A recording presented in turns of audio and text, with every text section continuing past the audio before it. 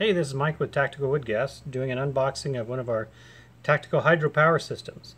This is the whole unit here. This is a hydroelectric dam in your hand. It's 10 watts and it weighs 23 ounces. Let's open her up.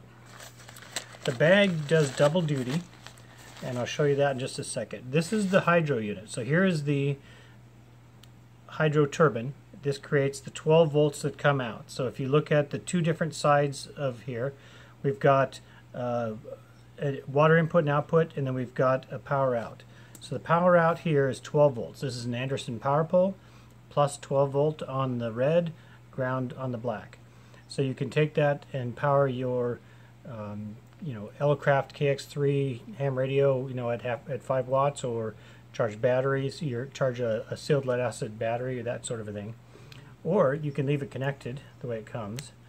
And this is the input to a USB, 12 volt to USB converter. So what you get out of here is up to 10 watts of 5 volt power. So you can use this to charge your phone. So there's the power head.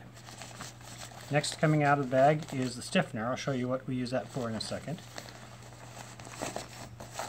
We've got to get the water from the source of the water down to the hydro head, and the input has to be at least 10 foot higher than the head. So we give you two 15-foot sections of hose. There's a male and female, and these are 1/2 inch IPT threaded. The bag itself, you turn inside out, and it has built onto it little parachute cords. So it's like a little water parachute.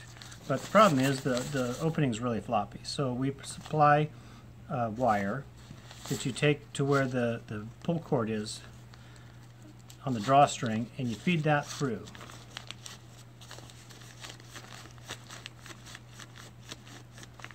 Once that's all the way through, then the mouth has to stay open. So you stick this, what I do is I go to the stream, and I put a stick through here and suspend it in the water so the stream water is going in. Not so low that we're grabbing sand or dirt on the bottom. We want to be up a little bit from that. And you don't need much flow to make this thing work. So sewn to the bottom of the bag, that doesn't show when it's right side out. Right now this is inside out to become the funnel. Is sewn 5 feet of waterproof bag material to a 1/2 inch IPT. So once you've got it in the water and you've got water flowing out of here, you can hook it up to the 15-foot. Now if you're on a waterfall, all you need is one of these, and then you've hooked it, because 15-foot straight down is greater than 10. But a lot of streams are not as steep as that. So we give you 5 feet plus 15 plus 15, so you get 35 feet in order to get you 5 foot, or 10 foot rather, of head pressure to make the power. So you can run this from streams, you can run this from your garden hose directly. What some people have done is they've taken this unit without the rest of it, and they've hooked it in series with the garden hose out on the back of the property.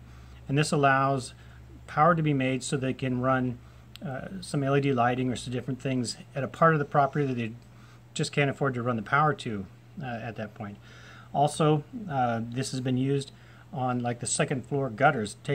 Disconnect a downspout from your gutters, connect the mouth of the unit right under where the downspout was connected, and you'll be able to make power off rain coming on your roof.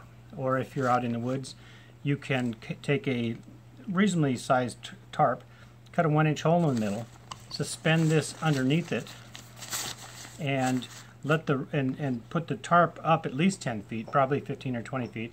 As the rain hits the tarp, it gathers in the center, goes through the hole into the unit, and makes power for you. So even if you live on flat land, you can make hydropower.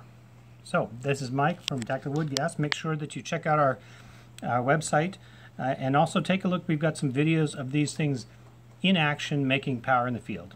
Thanks.